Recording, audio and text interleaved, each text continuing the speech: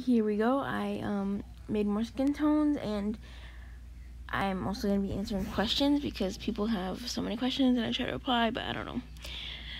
So here we go. This one is about a texture that was in my inventory. So it's the baby noob stroller, and then I put the texture ID in the description. I don't know why nobody reads the description, and boom, it works. So there you go. There's another question about a hat. Somebody asked this, so I replied to them. That's the general idea. Every hat is different. You gotta kind of mess with it. This is a diaper bag. It goes to the luxury duffel bag 1.0, 3.0. It works, whatever. Just put the texture. And if you read the description, I have everything there and the Discord. So there you go.